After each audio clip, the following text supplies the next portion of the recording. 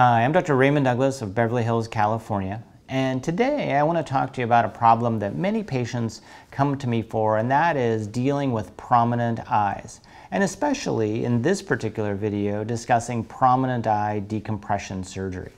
Now, this is a surgery that is rather exclusive to patients who are either born with prominent eyes or have thyroid eye disease. But in this particular video, I'm just going to talk about patients who are either born with prominent eyes or these have developed over time and they don't like the appearance.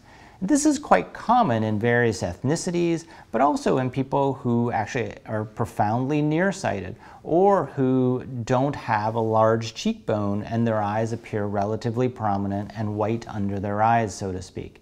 And this is a group of patients that's very hard to do a blepharoplasty or other type of techniques to give them a good aesthetic result. And sometimes the only thing we can do is to move the eyes back a little bit. And in fact, some patients, even when they're born with prominent eyes, can't really close their eyes all well because their eyes are so prominent. So what do we do? Well, the techniques are very similar to what I use for patients with thyroid eye disease, and we do a few hundred of these surgeries each year. But 25% or so of my practice are patients who don't have thyroid eye disease but want an improved appearance from this surgery.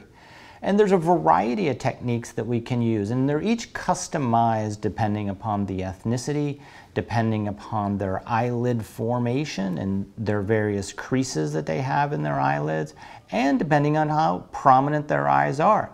For example, many of my Asian patients, I don't want to make any skin incisions because you can't hide the skin incision. So all incisions are made from inside the eyelid. For other ethnicities, there's a very defined eyelid crease where I can hide the incision very easily. And when I do these types of surgeries, we can often combine it with a blepharoplasty or other improvements for patients. So what type of decompressions are done? Well, they're either fat or minimally invasive bone decompressions.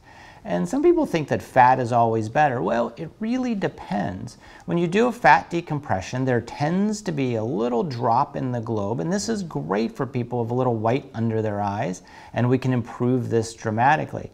But for other patients, we don't want to achieve that. We just want a direct axial reduction, meaning that their eyelids are in great position, their eyes are just too prominent.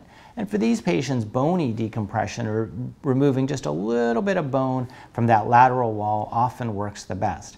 The recovery really is about the same. The risks are about the same. Both are done as outpatient surgeries in about an hour, and patients typically recover with relatively minimal bruising and swelling over a week to 2 week period. So I hope that this at least gives some explanation of what patients can do who have prominent eyes and are really seeking an aesthetic result. I hope that this video was useful, and please subscribe to our YouTube channel to learn more about decompression surgery.